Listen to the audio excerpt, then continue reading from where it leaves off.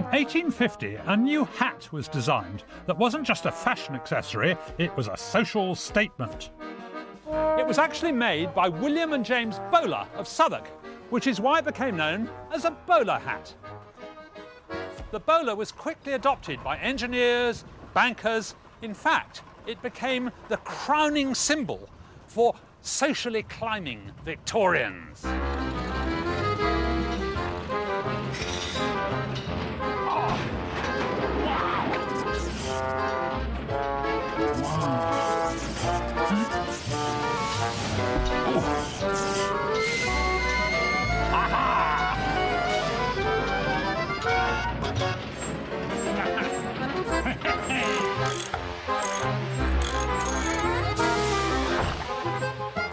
Know your place, boy. School was a harsh place, but it represented the Victorian ideal. First, to know your place in the scheme of things, and second, from there, to aspire to higher things. In other words, to push forward the great engine of society by bettering yourself. At the beginning of Queen Victoria's reign, most children had to work. Like adults, they worked on the land, in factories, and in the mines. Poor people couldn't afford to send their children to school, and without education, there was little hope of a better life as an adult. I vaguely thought that school had always been compulsory, but in fact, it wasn't until 1876 that anyone had to go to school, and then it was only till the age of 8. It wasn't until 1899 that 12-year-olds had to go to school.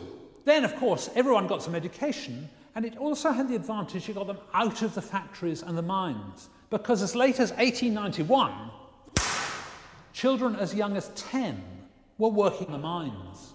So hurrah for school, for getting them out of the factories and the mines.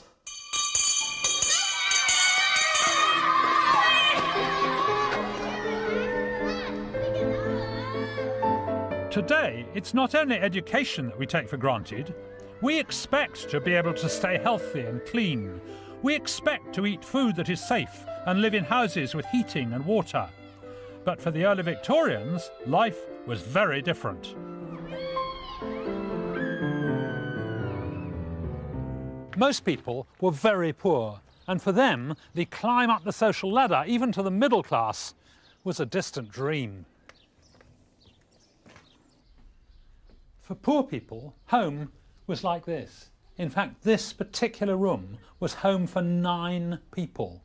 It wasn't just cramped, it was dirty too. The issue for them wasn't social climbing, it was basic survival. Houses like this had no running water, no drains, and certainly no sewers. For the people who lived here, disease and death were never far away. For most people, the lavatory was an outside privy like this one.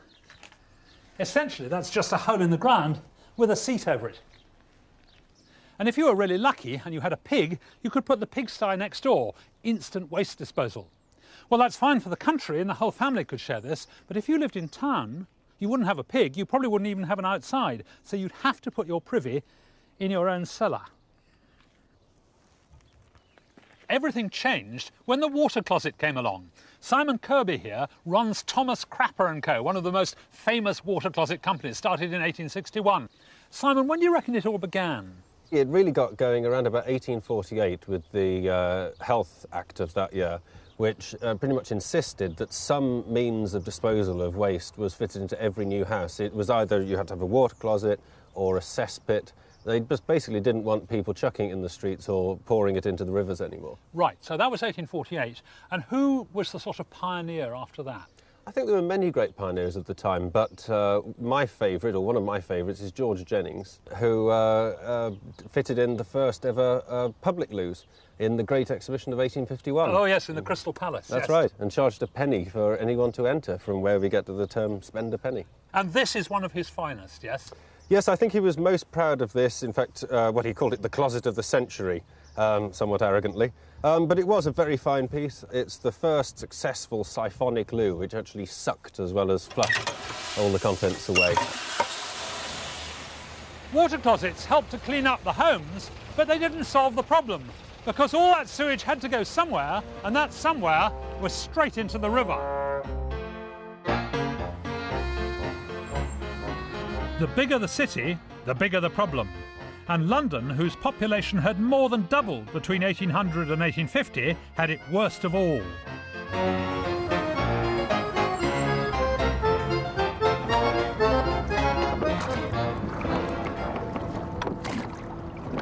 The great scientist Michael Faraday took a trip on the river in 1855 and was appalled at the smell and the colour of it. He called it a fermenting sewer, and he decided to do a scientific experiment to see how bad it really was. So every time they came to a bridge, he took a piece of white card, like this, and he tore off some pieces about an inch square. And then he moistened them and he dropped them over the side into the river. And he found that before they had sunk an inch, they were out of sight. Well, he reported his results in a letter to the Times, and he predicted there would be real trouble before too long. And he was right. But still, no action was taken for 3 more years. Things came to a head in the long, hot summer of 1858, when all this sewage began to decompose on these sloping mud banks that the Thames then had. Now, the MPs were very, very proud of their brand new Houses of Parliament, but they found they couldn't breathe. The smell was so disgusting. They soaked all the curtains in the house with chloride of lime to try and soak up the smell, but it didn't work. They were nasally tortured, and even the Chancellor of the Exchequer, Benjamin Disraeli, was seen running from the chamber. They even considered deserting the Houses of Parliament and meeting somewhere else. The terrible smell had become not just a local horror story, but a national issue. But eventually, they debated the Great Stink in Parliament, and they decided to give £3 million to the Metropolitan Board of Works and tell them to sort it out. Stopping the stink would take the biggest construction project of the entire Victorian era. And the driving force behind it was to be an engineering genius called Joseph Bazalgette.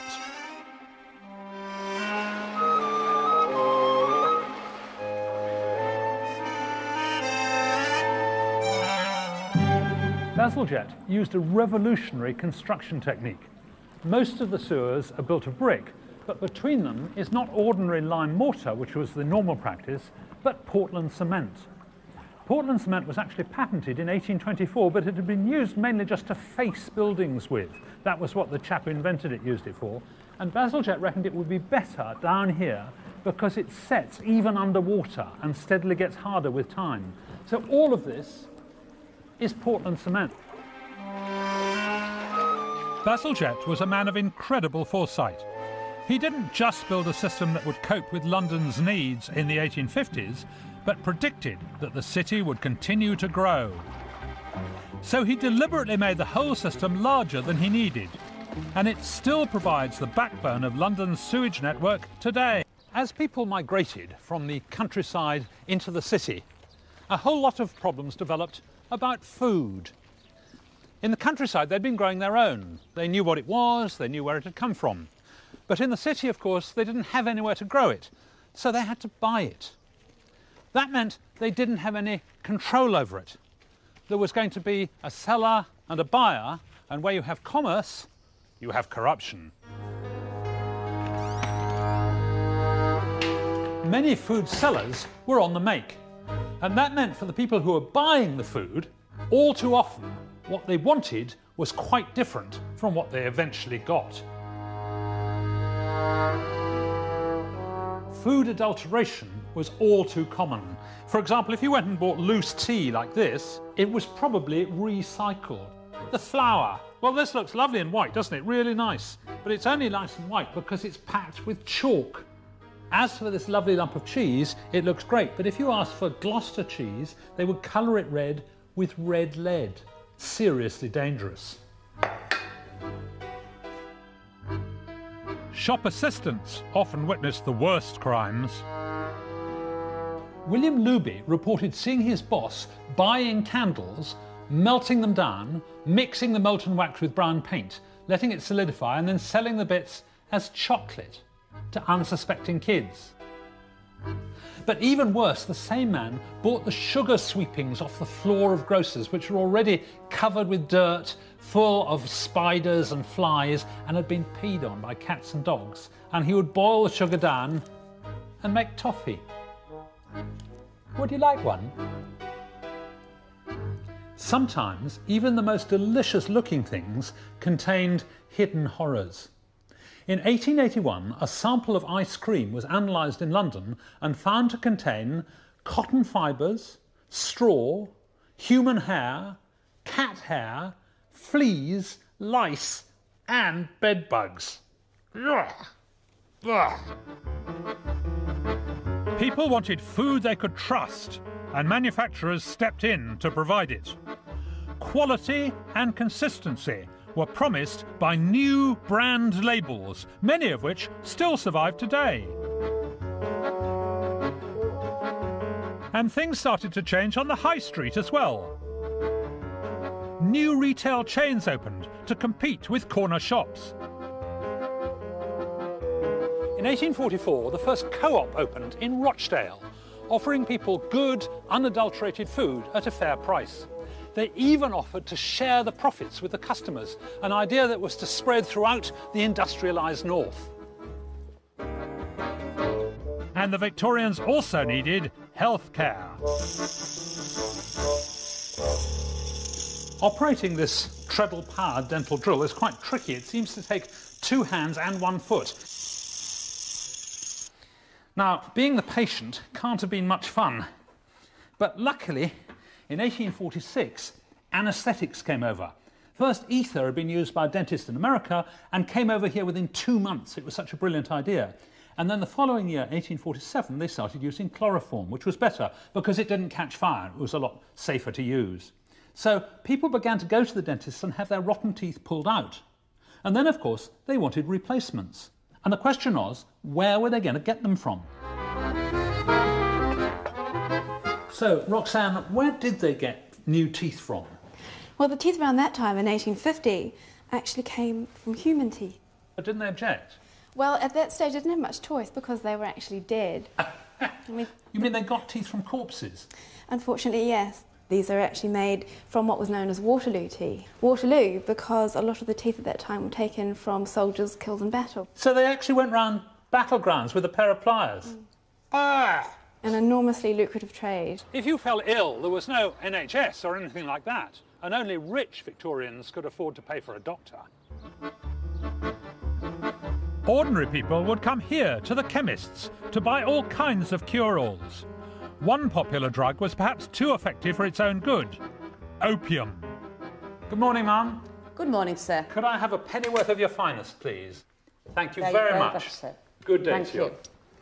Getting hold of opium was as simple as that. The trouble was that people were taking it for pain relief, but they had no scientific knowledge about the dangerous side effects, and so they were just taking it on a trial and error basis. There was a lot of error, and it was sometimes deadly. In England alone, between 1836 and 1839, 30 children died when their mothers gave them opium to soothe their teething pains. Opium was taken as a recreational drug too. An estimated 5 out of 6 working-class families were regular users. And opium wasn't taken only by the working classes. It was widely tolerated, even by the police, because it calmed people down. Alcohol made people aggressive and violent, but opium just made them relaxed and happy. And it also induced amazing visions. It's been suggested that some of the bizarre ideas in Alice in Wonderland were actually inspired by opium-induced hallucinations.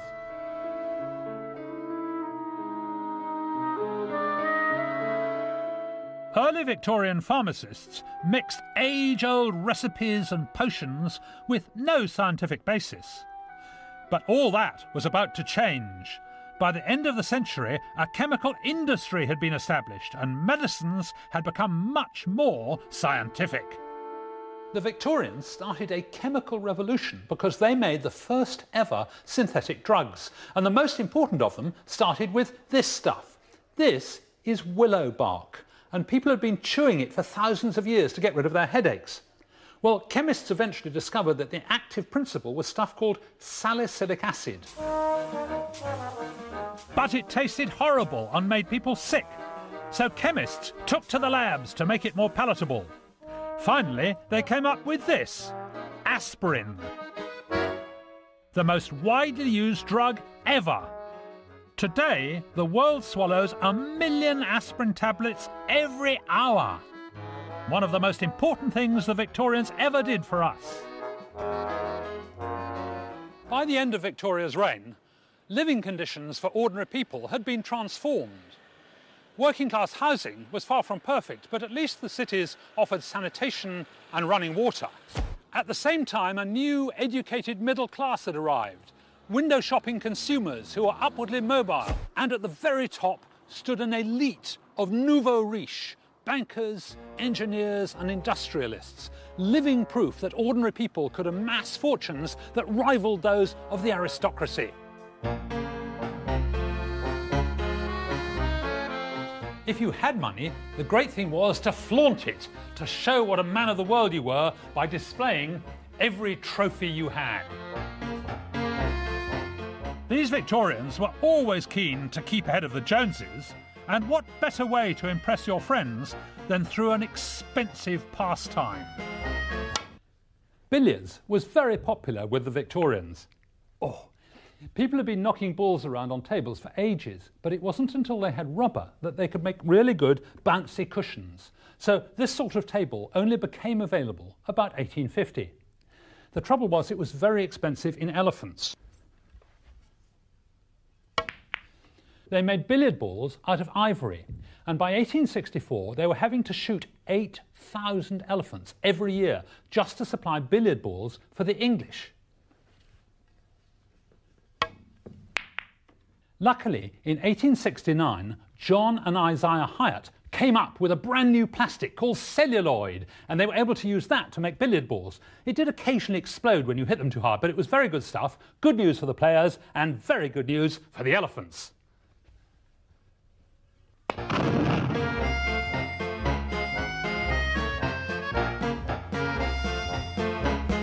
But if you really want to see the high technology in a Victorian household, the place to come is the kitchen. The point is, it's a huge household. There are probably 10 children and even more servants. And so there's a mass of work to be done here in the kitchen. So they would need every labour-saving device they could possibly lay their hands on.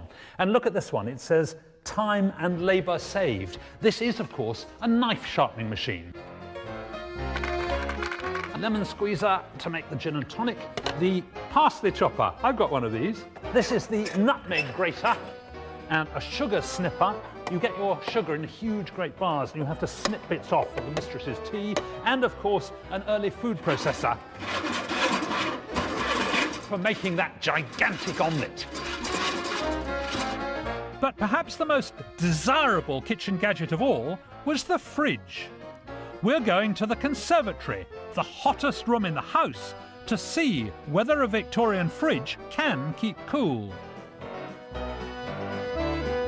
I've challenged John Missenden, a professor of refrigeration, to get it to work.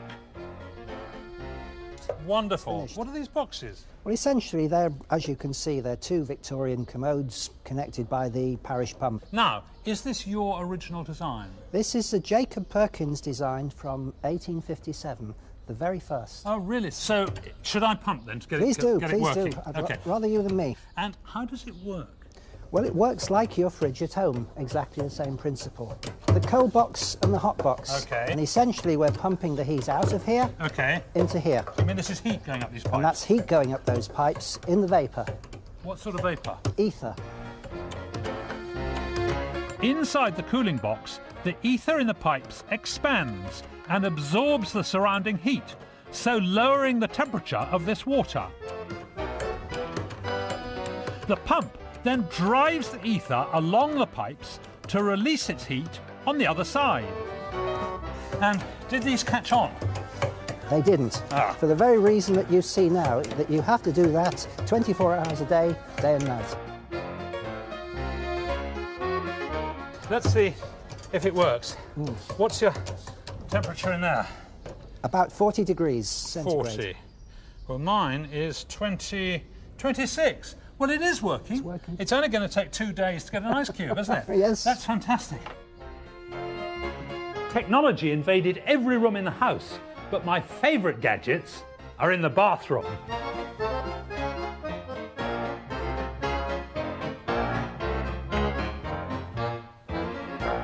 At the Great Exhibition in 1851, in the soap and perfumery department, there were no less than 727 exhibitors.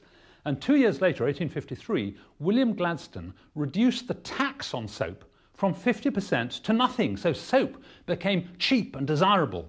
However, the great technological advance that I love best came later in the 1890s, in shaving. Now, most people were still shaving with terrifying cutthroat razors like this, which I wouldn't dare use.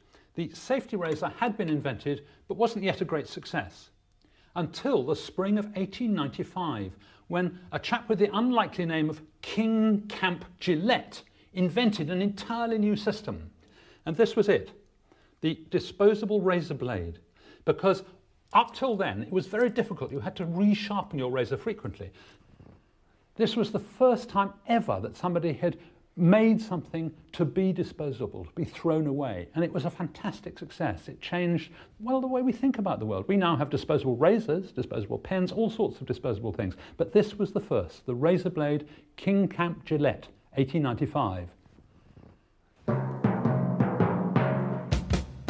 In their unending search for self-improvement, for health and cleanliness, the Victorians patented hundreds of thousands of inventions. But for me, there's one clean winner.